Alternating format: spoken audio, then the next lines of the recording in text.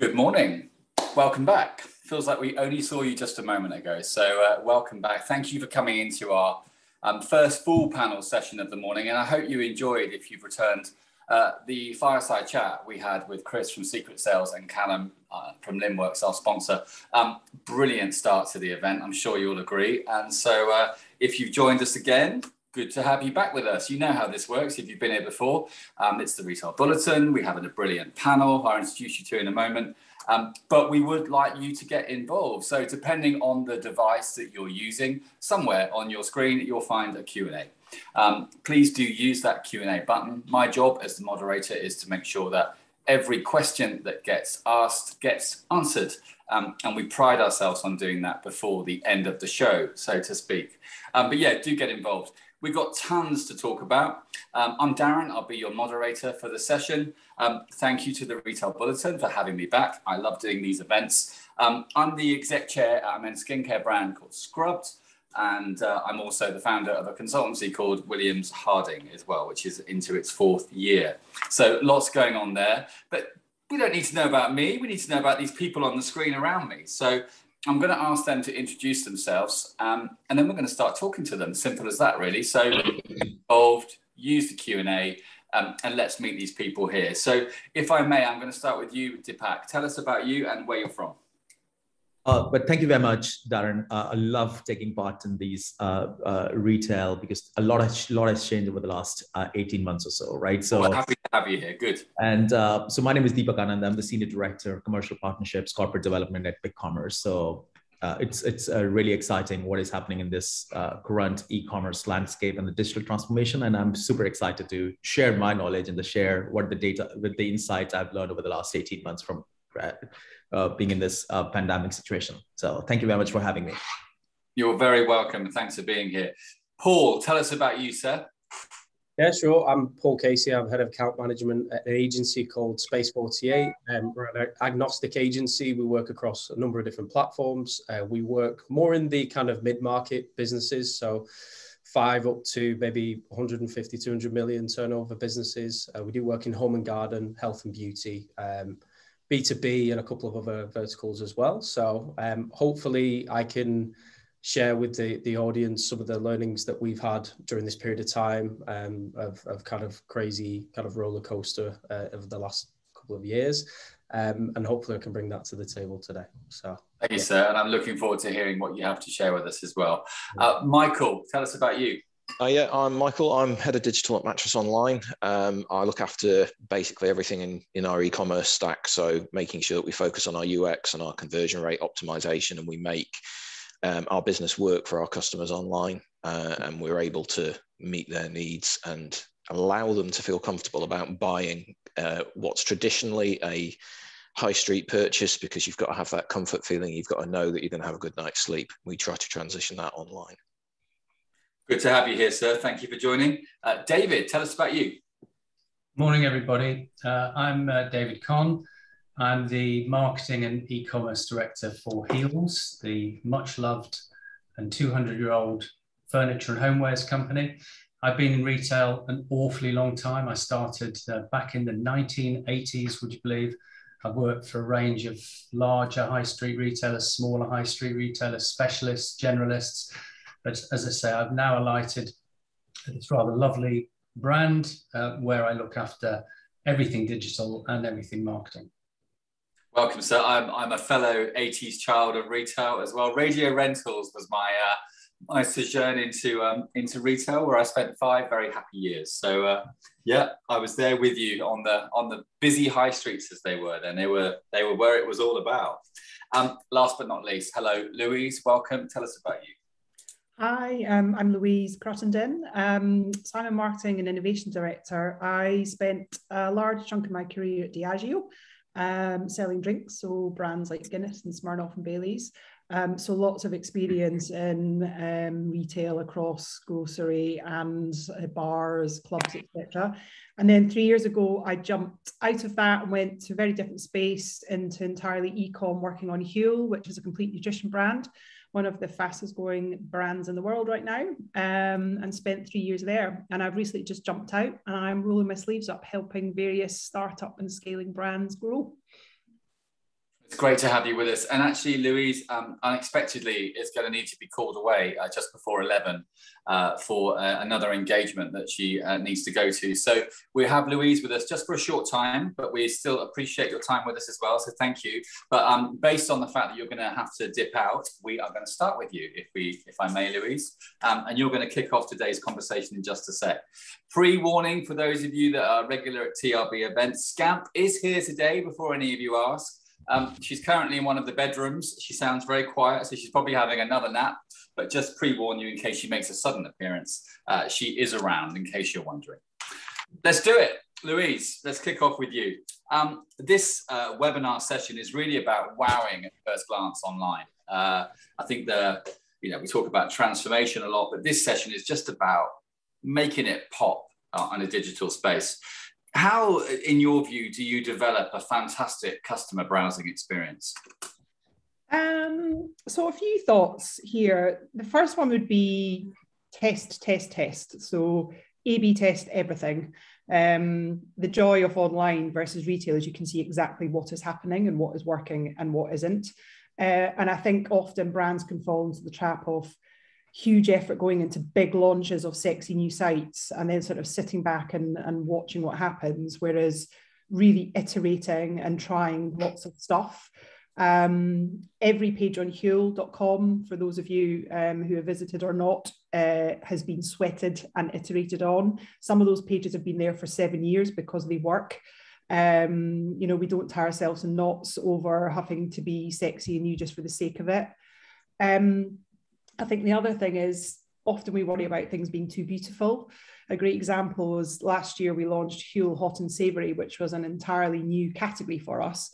And we spent days making sexy product launch videos, which we had on our homepage and also our product page. And we A/B tested them versus a much simpler page, which was just a static image of the product with some clear callouts. And the static image smashed conversion rate versus the video, which was gutting because we all loved the sexy product launch video that we'd spent lots of time making. But it just goes to show you, the marketers in us want the beautiful, lovely things, but it doesn't always work. And I guess the other last thing is listen to your customers. The biggest things our customers at Huel were telling us was, it's quite a complicated product. They just wanted simple information about what was in it, how they should use it. They found the subscription page complicated. So some of our biggest work just went into having a constant top 5 complaints that our customers were telling us about the site, and constantly working on those. So like improving our subscription page was an ongoing passion project for the business until we got it right. So yeah, really listen to your customers. I'm interested that some of the pages were, I think you said 7 years old, because there's a real element there. If it ain't broke, don't fix it, right? If it's working, just, did you do any tweaks to it at all, or did it just pretty much remain the same over those years? Obviously tweaks in terms of copy, images, we moved to more sophisticated platforms, but the essence of the page was the same. It was simple copy, simple images, telling people what it was, not letting stuff get in the way, and iterating, constantly. We constantly had dozens of A/B tests running to see what was working, and the results were always surprising. The stuff that you thought would work often didn't. That's great insight. Thank you, Louise. Thanks for kicking things off for us. I will come back to you again before you head off. And if you do have a question for Louise, use the Q&A button, and I'll make sure she gets it before she leaves us. Deepak, I'm going to come to you if I may, sir. That's it. You're off mute. You're already prepared. I haven't done a single "you're on mute" yet today, which is great. So far, so good. We talked in our earlier webinar this morning with Chris and Callum around website ability, and those websites that are somewhat out of date and unable to do certain things. And how important is a website's ability to scale with kind of those best of breed integrations that we're seeing now, like payment platforms, shipping, personalization? Is that important? What do you see in this? I think I get to ask this question a lot of times, because actually my background is I was I was a part of Magento before joining BigCommerce. So I've actually seen an open source technology versus a SaaS technology. And now BigCommerce is pretty much an open SaaS. So what we have seen when you talk about the scalability, this is a critical part, because I think what we do not have in this current environment is time, right? As Louise just mentioned about test, but you also need to understand that how can you go tactical and how can you go fast? And if you have to do a lot of testing with the apps and with the versions on the open source versus the SaaS technology, you really want to make sure that integration should be a one click. So we have a lot of integrations when we talk about BigCommerce with our 80,000 plus customers globally.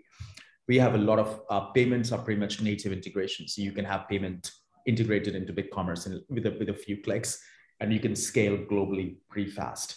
And then when we talk about all these search and personalization and all, so most of the apps has been certified by us so that it could be a one-click install. It all comes down to time to market and how fast do you want to grow and do you want to launch. So this is a critical part for the success of any of the e-commerce launches. But as you know, that there are so many, we work with likes of Ted Baker, we work with Benson's for Bed, some of the bigger retailers here. And when we work with them, we just want to make sure that it's not going to be any more 3 years or 2 years or 18 months of project development or a website development. It's pretty much like a few months so that they can quickly go test it and pivot pretty quickly using the right technology and using the right integration. So it is critical for the success of e-commerce now, especially what has happened over the last. You don't want to miss out the customer loyalty, and you don't want to miss out the customer experience as well at the same time. So it is critical. Sorry, I just given you a longer answer to this simple question. Yes, it is important to have the right integration, best of breed, but you always have to understand that what do you want to achieve from these type of technologies as well. So it was a perfectly good answer. Thank you, sir. Longer, yes, but insightful, absolutely. So don't worry about that. And I'll come back to you again shortly as well. Michael, on the world of online mattresses, I mean, how do you understand your customers and what's driving the purchase? I guess for you guys, people are visiting you purely for necessity, right? Or am I wrong? Yeah. So it's understanding what your customer's driver is. Why are they purchasing? And what do they need to know to feel comfortable with their decision to buy from you and to buy the product they're buying? And you need to reflect that against the fact that pretty much the most valuable commodity in the world is a customer's attention. So the information needs to be in front of them immediately, and the information they want needs to be there immediately. So focusing on that rapidity and simplicity of the information, calling out what the key things are. So it's as Louise said, it's A/B testing stuff when you can't directly talk to your customer base to see what works and what doesn't work. What you'll probably find is your team is aware of your market. They're aware of technical skills. If you've got a development team or UX person or digital marketers, they're tech first people, but your customer base might not be so tech focused. If you can do some real world user testing, moderated user testing, and get that real experience of what users do and don't understand on the site, and really map out and understand what does one of my customers need to know to make a purchase. What's their decision tree in picking a mattress? What are the forks they need to go down to end them up in a product that they're comfortable choosing? And you need to just apply that and focus on making that key information super simple for the customer to see and receive. If you've got a video product launch, that's great for someone who's got the time to look at it, but maybe the simpler pictures worked better because someone could go, oh, there's a new product, I've seen that, I've moved on. Have they got the time and the engagement with your brand to sit and watch a product launch video, or do they just want to get to the information? And as Louise said, I found it very surprising, the results of some of our A/B tests that we've done. We've driven analytics data out of usage and scroll depth and time on page, and we've gone, well, obviously our customers would rather see the video in the carousel. So we moved the video up to the carousel, and the engagement rate in the video dives and the conversion rate for the product dives. So how do we understand that without getting a customer in front of us? We can't necessarily do that, but it's removing that technical friction as well. Understanding that one of the key things of the pandemic is it accelerated online shopping massively, but that means we've reached people who wouldn't have switched if they hadn't had to, and their technical barrier to entry is higher. So it's just that simplicity, keeping it's there straight in front of them. It's got the information they need and they know where to start. I think that's the key thing that we've learned. Thank you, sir. And a nice segue into you, David, actually, because you've done some, I know you've spoken about this before in various events, but I think it's good for our audience to hear again about what you've done around the live chat solution that connects customers, online customers with your in-store teams. Can you tell us more about that? Yes, of course. I think just to, take on board what Michael said there, the understanding the way the customer shops, understanding how they make choices is absolutely critical. There's a tremendous amount of choice available to all of us now. Buying anything, not least a mattress, is an almost impossible task. So I think as a retailer, you've really got to think about what it is you're going to do to help the customer get through that choice and alight on the right product. And then once they've alighted on the right product, how can you provide the reassurance that they're not buying the wrong thing? Because actually the fear of getting things wrong now is probably greater than the pleasure or the expectation that they'll get it right. So the live chat solution that we use comes from the product page, tends to not be used much before the product page, like it can be. And what it does, it connects the online customer to one of our store specialists. They all carry around an app that's on their phone, and assuming they're not dealing with a face-to-face customer at that point in time, and let's be honest, stores are not that busy right now, so there are plenty of our teams who have that availability. That member of the store team can deal with the online query. What that's doing is it's addressing one of the massive issues in online experience, which is wherever you put your information, however much you've got, however simple it is, however easy to access it is, there'll still be a huge body of customers, who don't see it and don't find it or don't read it. And then there'll be people that simply want the reassurance of talking to a real life person. And I would certainly fall into that category myself. When buying anything, it's just bewildering the amount of choice. And so for me, the opportunity to talk to somebody real is an important part of making these high ticket purchase decisions. And I'll just give you a little example. When I go out to dinner, my kids are now in their 20s, so they've gone past the age of being super embarrassed by dad, but they're still pretty embarrassed, because every single time I look at a menu, I'll ask the waiter or waitress, is the lamb any good, or is the beef any good? And as soon as the waiter or waitress has gone, inevitably having said, yes, it is, they'll say, well, what was the point? What was the point of asking that? They're not going to say, no, it's terrible. The last person ate it died. They're going to say it's good. I said, I know they're going to say it's good. It just makes me feel better to hear them say it. And I think there's an awful lot of that psychology that you've got to take on board with an online experience. So for me, humanizing that online experience, really important. Just to put some bald facts on this, conversion is about 10 times the average for the site. If people engage with the live chat solution, an average order value is between 50% and 100% more. So it's delivering between 15 and 20 times the revenue per visit that a standard visit would have. So not only is it good for the brand, not only is it good for the customer, it's also extremely good commercially. And just feels so accessible as well. I think. Look, there'll be some people in the audience. There'll be some of my fellow panelists who are using AI potentially for product advice. Fundamentally, AI isn't at the level yet where it really provides that reassurance that customers need. And I'm not convinced it will be there for some time yet. It can deal with simple service queries. It can deal with a bit of product guidance.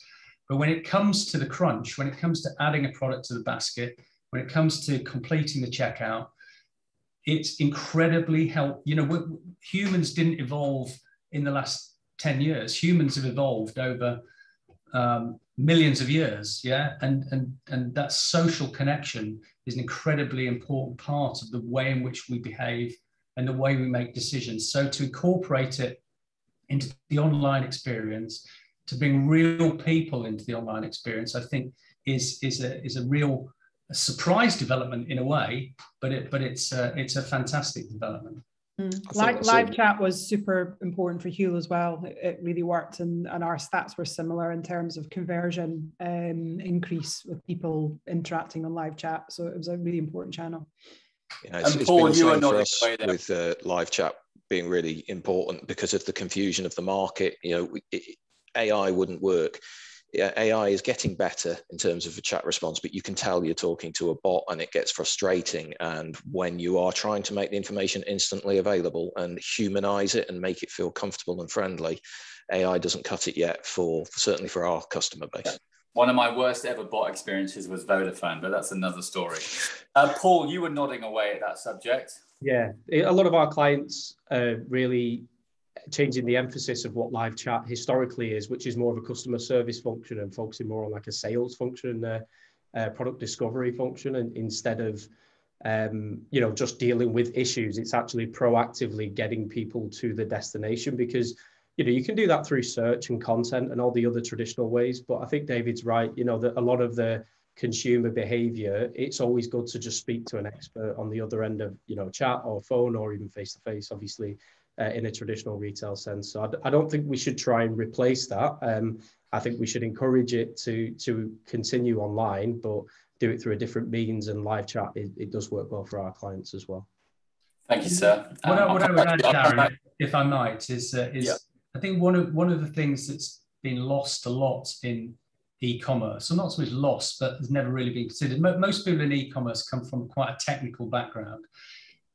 We're typically sort of your left brain, numerate, logical people. And so we're always looking at the user journey in terms of it being a flow, in terms of it being a decision tree, in terms of being logically driven. But actually, that's what we know now, that this is not the way that the brain works. That the brain is incredibly, I'm not saying irrational, but it's emotionally driven. And most of the decisions we made are made by a bit of the brain that was about as developed as it is now 10 million years ago. It simply hasn't, that bit of the brain, the way we do things hasn't changed. So I think creating an emotional connection is incredibly important now. And most of us who work in this industry aren't very good at it. We're very good at creating navigation structures and creating customer flows and looking at checkout, but we're not as good at thinking about what is it that's really going to create an emotional connection with our customers. And for a brand like Huel's, where the product is great, it's incredibly high quality, but we still have to persuade a customer that this is going to improve your life. This is going to make you happy, and you can't do that with a logic flow.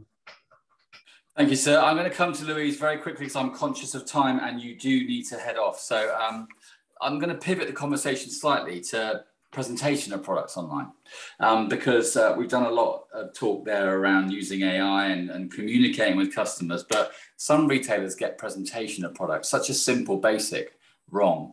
What would your advice be on improving presentation of that online? So I think there's a real difference, and you can see the difference between products that are direct consumer products that are developed to be on e-com sites versus retail products that are developed and designed to sit on a retail shelf in a real shop. And I think people often make mistakes just doing the same thing as if you were picking it off a supermarket shelf versus if you're actually buying it on site. So again, to use a Huel example, Huel was an entirely e-com brand when it was launched and for the first few years. And our product was developed to stand out on a website. So it's very clear, and it assumes that the consumer will be looking at on a tiny thumbnail on a site, and then you will have actually already bought the product by the time it arrives in your house. So it was designed that way and really worked on site. Whereas you often see retail products that are then popped on a site and it just doesn't work. And actually either the images of those photos or the information surrounding them isn't working hard enough. I was looking at a sustainable household cleaning product brand the other day, and their site was just full of beautiful pictures of these products that obviously worked on the supermarket shelf, but I couldn't actually see what they were on the website. And actually the supporting information round about them wasn't working hard enough. So I think particularly for retailers who are doing actual real life bricks and mortar shops and online, you really have to think about them very differently in terms of the presentation and make supporting call outs, information scream at the shopper, just like you wouldn't let anything else get in the way of you in front of a supermarket shelf. So don't let stuff get in the way of you as you're trying to make people click on site. So think very differently. Thank you for that. And a very quick thank you as well for your appearance on the panel. Feel free to skedaddle when you need to. So just click leave and you'll disappear from our screens. But just a moment now to say thank you very much for joining us. And we'll look forward to having you back on future panels as well. Michael, pick that point up from Louise, from a online mattress retailer. How important has the presentation of your products been, and how do you get through some of the challenges? I think ultimately with mattresses, it's exceptionally challenging because mattresses are the thing that you hide in your bedroom. So yeah, it is about not so much a purchase based on aesthetics, but the product does need to look high quality and professional and all that kind of stuff when you're buying it online, or it will put people off. So mattress photography is challenging. Everyone in the industry uses CGI images of the mattresses now, and it's trying to convey that impression of the comfort visually. By putting it into a room set and giving you an idea of how that's going to look on a bed, only has limited appeal for a mattress because the way it's going to look on a bed is hidden under your excellent choice in bedding, ultimately. So it's driving that supporting information and making sure that's there. What are the key benefits of this product? Why am I picking this particular mattress over any other mattress, and how do we demystify the industry terminology around the mattress? Pocket sprung, memory foam, gel. There's so many different things, and as you said earlier, I think it's a purchase of necessity rather than passion. So there's that getting over that barrier of I need to understand all this stuff in something I am not super interested in to purchase. So it's really being able to call out why this mattress will make you comfortable and to make that customer comfortable with the choice to buy it. It is a big, bulky purchase. If you've ordered the wrong thing and you take it off your bed, where are you going to store that king size mattress that you want to return, and what are you going to sleep on the next night if you're super unhappy with it? So making sure people are presented immediately with, this is why this mattress, and if these aren't the right points for you, look at something else. Got it. Deepak, I want to come back to you, if I may, and sort of go back to that conversation we had earlier about ability.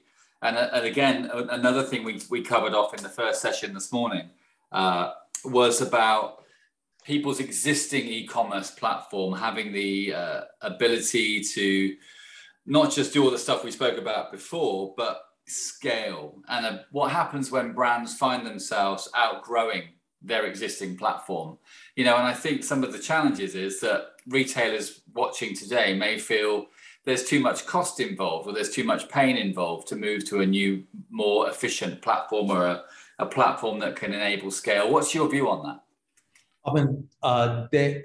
So change is always difficult. That I always believe, right? Even changing a mattress. So I've just got a 6-month-old baby, and I had to change the mattress because I wanted to make sure that when he sleeps on the mattress. So I didn't buy it from Mattress online, but I should have done it. I didn't realize that I was on the panel with him. So Michael, next time. So, but the one thing which I'll say is that it is difficult, but it is sometimes necessary, right? But what I'll say, because of the technology advancements which has gone through in the e-commerce platform space over the last few years, that the change which you are expecting, the painful change you're expecting doing it on some of the monolithic and old e-commerce platforms is not going to be, it's not going to be the same. Because when you think about the SaaS or open SaaS, which is BigCommerce is, we are giving you the flexibility on the front end, and we are also actually taking all the pains away from like what you had to do with the open source technology in terms of upgrading and all these type of things, security patches, PCI compliance, and all these type of things. So from where exactly the merchants were a few years ago, and now when they think about the new technologies which are coming out, which is more about the it all comes down to which segment of the market you're targeting. I mean, obviously we are a part of Mac Alliance, which is microservice architecture and API and all these type of things, so that you would be able to make all these changes pretty fast and quickly. But this is an investment you have to make. But there is, I would not say that it's seamless. It is seamless, but it requires effort, and it requires a little bit of, you have to challenge how exactly you want your e-commerce or your online to look in the next 5 years to 10 years, because these things are changing. And I wanted to pass it on to Paul, actually, this question, because they're our preferred agency in a number of cases. Lovely segue. I was going to do the same. Yeah, so I think, because if you think about this thing, Darren, we are just the enabler, right? The key one is that the retailers work very closely with a company like Space 48. So because we provide you the right technology. If the agency is not the right fit, whether you have the best of the technology, if you're driving Tesla or if you're driving any other, if you don't know how to drive it in the right pace, it's going to mess up, right? So I think I'll pass it on to Paul just to say how they have done Sarah Raven with us. They have done a number of massive projects with us. So Paul, how you have taken that approach of selecting first the right e-commerce platform, because you are agnostic on e-commerce platform as well. Yeah, it's probably in the last 2 years something that's happened more frequently than maybe has done in previous years, where people have experienced so much growth and they've just realized the technology stack or the platform, it's just not fit for purpose for where the business needs to be today or where it needs to be in the future. So I think breaking down where the challenges might be. We have a lot of clients who might be working on-prem and they're having server issues, or they need to do a server migration because their existing tech infrastructure isn't really built for their new normal traffic levels and transactions and everything else. So therefore, maybe like a SaaS model like BC might be more suited. I think as well, it's not necessarily just the platform. I think the platform is a key aspect, but it's sometimes the ecosystem that sits around that actual platform. Sometimes people have a bit of a mismatch when it comes to third-party tech. They're not reviewing it regularly enough, and they're not really, utilizing the actual tech. So, it's sometimes clients will come to us and they don't need to re-platform. They just need to reconfigure how they actually approach things, and then, improve it from there. Most clients that we work with might only be using 20 or 30% of the potential of the platform that they're on. And really, it's just opening up the opportunity to, if a re-platform isn't an option, to really maximize what they've already invested in, and to invest further in their existing tech stack. So yeah, I think Deepak, obviously we've worked quite closely with you guys when it's come to a mismatch in terms of where they're at, and almost like the changes that have happened over this period of time. And they need something more scalable, like a BigCommerce, for example. And thank you, guys. And by the way, I have the world's most efficient panel as well. So thank you, Rob, for your question. And you've already had your question answered by David and Michael. And I've seen you said thank you for that as well. So thank you for your question, Rob. And I'm glad that you got the answers that you were looking for. And can I just remind you all, we've got a good 20 minutes or so left yet. So if you want to get your questions in, we've got plenty of time. If you want to get any questions over to our panel, you are so welcome. The audience is staying with us, gentlemen, as well, so always a good sign. David, I'm going to come back to you. Continue that conversation for me around, I guess, capability of website and so on. What's been the experience at Heels? When did you last kind of move platforms or do something massively transformational in the online space? Yeah, about a month ago. We just we re-platformed to Deepak's old employer, so we moved to Magento. But I think that was more a re-platform of convenience than anything else. I mean, I think I was interested in what Michael said about the product page, and I think that's an area where we really focus. I think of all of the areas of the website, the product page is the one which makes the most difference to your performance. Ultimately, you've got to get people to that product page, but once they're on the product page, you've got to do a whole series of jobs to try and get them to the finishing line, to get them to that sort of glorious add to basket moment. And it was very interesting hearing Michael talk about the way that they look at mattresses. We sell mattresses as well, and I have to say, I find it very difficult to communicate what the pros and cons of different mattresses are. And if you've ever been tried on mattresses, it's almost impossible. But some of the things we've done, I think big, massive thing for Heels is how things look. And it's both creating the desire, when people look at a product, they say they've got to imagine that they own this, they've got to feel that this would be an incredibly desirable product for them to own, that's going to enhance their home. But also you've got to try and create a little bit of stickiness, because if they do show an interest, you've got to find a way of engaging them in that product page. So we invest a huge amount of money in lifestyle photography. It's probably the biggest single ongoing investment that we make outside of our digital marketing. But the other thing is, in terms of technology, we've gone to a lot of lengths to try and help the customer see what products would look like, particularly, for example, sofas in the different fabrics. We can't photograph every sofa in every fabric, because in truth, some of those sofas will never be made in that particular fabric, but we're offering it to the customer that wants it. So we've invested a lot of money in rendering technology, which enables the customer to see all of our sofas in all of our fabrics.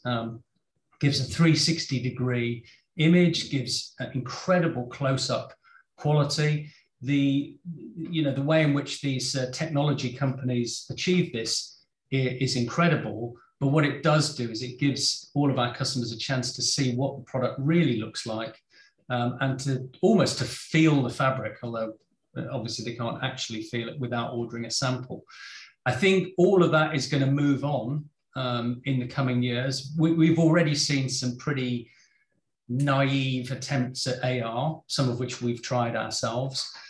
They don't tend to work very well. But I really do see the development of this moving into more VR, and potentially the fusion of gaming and retail, whereby you'll be able effectively to wander around a store or wander around your home and place items in it. We have, again, a fairly simple room planning software where people can look at things and how they sit together. And we're also working separately on creating 3D tours of our main store, which are actually shoppable. So I think all of this is going to come together in the next 2 or 3 years, so that you're able to visualize the product that you're buying in the context that you want to see it, which is generally your own home. Certainly for us, the product rendering technology has been absolutely essential to our sales of sofas and upholstered beds. Without it, we would sell barely any, and now it's a very sizable proportion of our online turnover.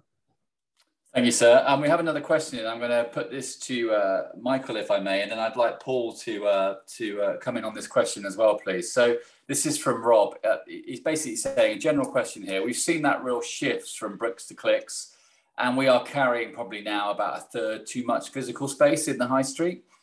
Have you got the same concerns that if we have too much clicks, too many choice, where do I start, who do I choose, and so on, that we could get the same kind of customer fatigue in online? What do you think, Michael?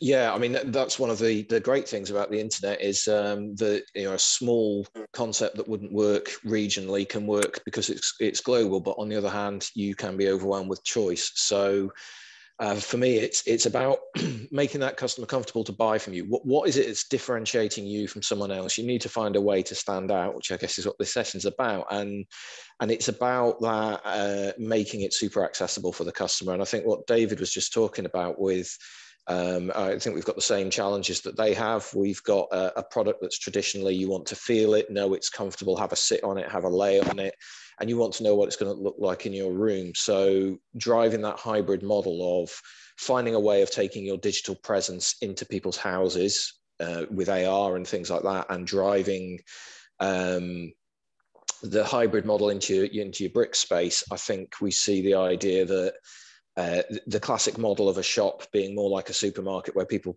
walk in, pick stuff up and go to the till and check out is where the retail on the high street's suffering. It needs more of that personal shopper experience, more of that. Here is a sample of what we've got. You can feel the fabric, see what it looks like, but then we'll do a guided, an in-store concierge can then guide you through effectively an online guided process and it's access the full range of your products that you couldn't possibly have without having an enormous expensive to run store that the footfall doesn't support. So smaller retail units with a more consumer engaged presence, certainly in our market sector. Whether that crosses into every market sector, I'm not so sure. But well, what's your view? Too many clicks, too much choice, online fatigue? I don't know about that, because for me, the convenience of online now, and the progression, because I think, we're still relatively speaking early days in terms of e-commerce. Like, I think that the ease of how you can get things delivered, you can get things delivered same day, there are some real convenience factors here, without actually leaving the house that are really good. But for me, the challenge isn't necessarily is one going to outweigh the other, because I think online is pure convenience and will win ultimately. For me, it's about experience and how can I create an emotive experience with a brand. It's very difficult for somebody now to try and create the same experience as what it's like when you close the door and test drive your first car, or if you sit on the mattress, or you sit on the, when you do that thing, probably David knows about this, where you sit on the sofa and you feel this, like you actually, it's an emotional, like a human attachment kind of thing that I'm trying to put across. So for me, I think that's the biggest challenge. It's to recreate that, something that, it's great having this virtual event, but ideally I'd love to be in the same room as you guys with an audience, and you just can't recreate those human elements. So for me, I think the challenge is for how does the high street, or how do traditional retail brands now operate in a competitive online environment, which is essentially, you could describe it more as a price comparison and discovery more than anything. And how can you create that kind of connection to the customer from an emotional perspective? I think that's still possible from a high street perspective. I think these kind of more pop-up style, instead of having large retail units, maybe having smaller scattered across a larger geographic location will be a better strategy, because then you can connect with people in a direct physical space. But I think the transition to online, it's already here. It's really just how can you make that emotional connection. And Deepak, you and Paul have done some work together. What do you want to share what that work has been? You're there. Yeah. So Hi. Sorry. So in terms of the reports, we have done a lot of reports with I can share this in the chat as well with Paul. But in terms of the when you're talking about that number of the project wise, we've done a number of projects, right? But we have actually also launched right now the peak report. How do you manage what the peak season is coming up? We love to share with the entire group, Darren. So there is a lot of we're putting a lot of insights out right now with working with a lot of agencies, and also especially with Space 48. Just to educate, the key one is that one thing, Darren, I wanted to even take everyone's view, because what we have seen is that over the last 18 months, there are new customers coming on the websites, right? Like the people who have not transacted before. How do you, this might question go to David and Michael as well. How do you manage the fraud in that element? So these are the things which are like the retailers and a couple of, the agencies are asking us that when these new people coming on the site who have never transacted, you don't even have a data. So how do you manage the fraud element of that? So the fraud element? Yes. Yeah. Fraud checks on the checkout, really, isn't it? It's not something that we have a lot of in the first place. Not sure why, or we're just lucky, but it's not something that we've had a problem with. There's a small amount, but using the payment platforms that we use, the fraud checks have caught pretty much everything. Even David, even for the same, because Heels is such a luxury, it's such a brilliant brand. So do you also have the same? Because we are actually working with a lot of technology, as Darren did mention about this thing, that we are actually focusing on how exactly we can prevent this going forward, especially in the scalability side and international and cross-border side of things, right? So just wanted to get your thoughts on when you see a new customer where you do not have any data. Do you see all these type of things? Kind of how do you prevent that? I'm afraid it's a very boring answer, Deepak. We're much the same as Michael. And I always hesitate to say this. I've got a lot of wood in my vicinity here, which I'm touching furiously, but we suffer from incredibly low levels of fraud. Our payment gateway we consider to be extremely secure, and we have one very significant added protection, which is there is normally a material lead time between the customer buying something and us actually sending it to them. So if fraud does get through, on the rare occasions, it tends to be trapped. I mean, I'm to some extent more interested in the profitability of acquiring new customers. That's a bigger deal for us. Clearly, it's better for us if we can bring existing customers back into the fray. But no, to be somewhat boring, fraud is not very high up my list of priorities. I've got many more things around the customer experience that I'm trying to focus on and improve. And they tend to be focused on the brand experience. I guess people, if you are a fraudulent shopper, then buying a large piece of furniture that is difficult to move and has, in David's case with their premium furniture, there's that aesthetic choice to make, so it's going to be hard to sell on. I happen to have this lovely crushed velvet sofa. You've got to find someone who wants a crushed velvet sofa. So we're not naturally a target. It is difficult to deal with a Super King mattress that's turned up on your doorstep, and to sell that on in a useful way. Who wants to buy a dodgy mattress? Yes. There's a bloke out the back in the car park at the Dog and Duck. He's got a really lovely Huel sofa you can get for 50 quid. Yeah, exactly. Doesn't quite work, does it? Yeah.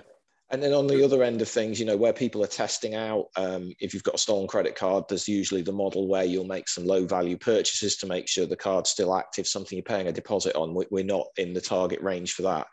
I mean, previously I worked at Jet2, and that was a little bit more common than you'd expect, because ultimately, when someone's booked a holiday, you have to put in your passport details and all that. So things have to match up. But it was a little bit, there was a higher volume there, but it was a massive organization, a massive turnover. So, a full-time dedicated fraud management team was needed. So I've been at both ends of the spectrum, the too big to solve it with your e-commerce platform, and the too small for it to be a problem. Thank you, sir. Paul, I'm going to ask you this question, if I may. This is from Martin. Thank you, Martin. And Martin wants to discuss that consistency of experience for retailers with e-com and bricks and mortar. So he's given an example at Sainsbury's Argos, great example, but not currently delivering to its full potential. Yeah. And then Amazon developing into a B&M space, etc.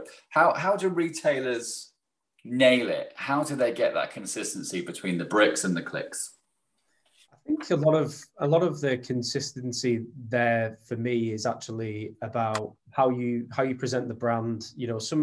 Trying to keep those kind of core brand values throughout the experiences, but also adapting the execution of those experiences depending on the platform or device, or physically in person or whatever. So you can still, I know obviously with Amazon, they want everything to be as easy and as simple as possible. So, they've got things like, if you logged into your Amazon account, you can go through checkouts, with your phone in your pocket, and it comes out of the transaction comes off your kind of phone while it's in your pocket, and you just kind of go through the checkout. So they're creating this more modern retail experience, which, to be honest with you, I'm not a massive expert on kind of offline and physical spaces, but I do know that a lot of the clients that we work with that are multi-channel, so we have a lot of clients that have stores. So we might have a client that has maybe 40 stores as well as their online store. I do know that the shift of emphasis now, or the sales, whereas that client may have, the online store might have been their 35th most performing store, actually now, post-pandemic, it's actually probably in the top 10 in terms of revenue and turnover, if not top 3. So I think the transition of trying to keep those brand values through your website is quite important. But a lot of the clients that we work with have more of a considered commerce journey. So I put it in the chat earlier, you know, there's a number of touch points before someone will make a decision to buy a piece of furniture or buy a shed or, you know, fencing or, you know, even stuff for the garden, you know, in terms of furniture or whatever. So I think that level of consistent messaging throughout, but also knowing what each channel's purpose is for. So offline, like I said before, it can play a really strong part in an emotive purchase, and someone physically like understanding, you know, the size and depth of a product, particularly with these larger items. But then online, acting more as the right, let's get straight in, make it really easy to convert, you know, give all the product information and enrich the product detail page with some really good content to enable them to make the purchase. So I think we try to look at it as this journey where the website or the mobile site or, you know, the checkout or the product page is just one touch point within the journey. And I think making sure that you're considering that entire journey and how your brand is represented across that entire journey. For me, the brands that map that out the best are the brands that, you know, do the best job and succeed. Thank you for that, sir. And hopefully that answers your question, sir. So thank you so much for asking it. We are coming into the last few minutes, actually. So I'm going to go around the panel for our closing questions. And I'm going to stay with you, Paul, if I may, actually. Yeah. And just kind of give us your closing words around best practice. So real best practice for creating an online digital strategy for those people listening now that kind of know it's still something that they're either not doing that well or something they really need to get stuck into. What is your advice for current best practice around an online digital strat? So I've got a couple of things. I think some of the things have already been touched on, and this isn't everything, but this is what comes up a lot with our clients and has done in the last 6 months or so.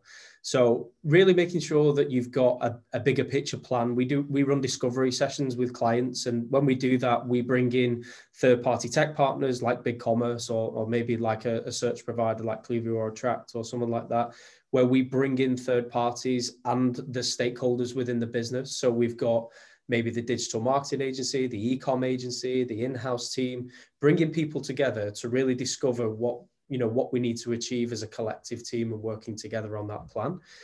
Following that, we always like to produce a really good roadmap, which is detailed. Sometimes people put in a roadmap, improve conversion rate. It's not good enough. You know, you need detail. We need really detailed actions for what we're going to achieve each quarter. So creating that really solid roadmap that does have flexibility, that can change over time, but, you know, that is actually, you know, quite specific in its individual actions to deliver. Data-led decisions, which was mentioned earlier, that for me is critical. Not enough people split test changes for a website before they put the request into the development agency. You know, save yourself time, save yourself budget, split test things in advance, make sure that they work and they increase conversion rate, then add it to your development backlog or UX backlog further down the line, because that conversion rate and split testing, that upfront investment will save you a lot of money and a lot of time further down the line when it comes to your development budget. Last two for me is not enough people are invested in their retention strategy. I want to say that understanding customers, user surveys. I think Michael mentioned it earlier. Not enough people do user surveys and actually ask their customers what they want. And then once you find out what they want, create a content strategy that sits behind that and will support that. So if they have real issues figuring out sizes of mattresses, or how does it fit the actual, you know, the base or the sheets that go over the top, create a guide for that, you know, create content for that. There'll be plenty of people who want to engage with that content. And then finally, like I said before, review your tech stack. Most people use something like Nosto just for a product recommendation on the PDP. It's this really powerful tool, but not everyone's using it to its maximum. Even platforms like BigCommerce, Magento, etc. You know, you need to look through with your agency and say, well, actually, is this tech stack now fit for purpose to go into 2022? And really ask the question, are we maximizing what we've got? Too many people focus on what they've not got and what should we do in the future, and they don't get the most out of, you know, what they've got today. So thank you, sir. And there's tons of content in there. So I'm sure if anyone wants to follow up with you, what's the best way of them getting hold of you? Just Paul at space48.com. Just give me a shout or find you on LinkedIn and et cetera, et cetera. Yeah. Thank you so much. Thanks for being a brilliant panelist, and thanks for your contribution and time today. Michael, continue this for us, this best practice theme. Anything that you'd like to add as your closing words? I think it's understand how your users are going to consume what you're giving them. How tech literate are they? Don't try anything super duper new and innovative against a mass market potentially, because you are likely dealing with quite a lot of customers who aren't as tech literate as your team that's coming up with these ideas, and you need to make sure that it's accessible and it's responsive and it works.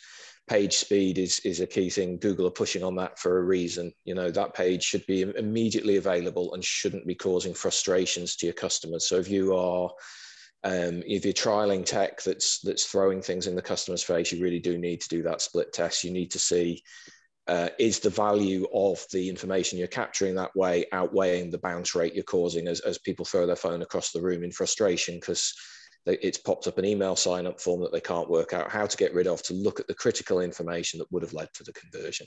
So it's focusing on that user experience and how someone who isn't a digitally first person is going to deal with that and the impact on that. Thank you, sir. It looks nice and sunny where you are now as well. Yeah, it's just moving around to blind me completely.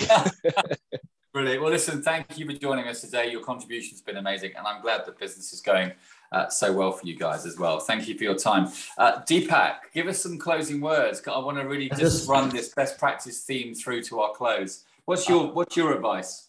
I'll just say two things. One is data, right? Just learn about what exactly has happened. Would 2020 be the same?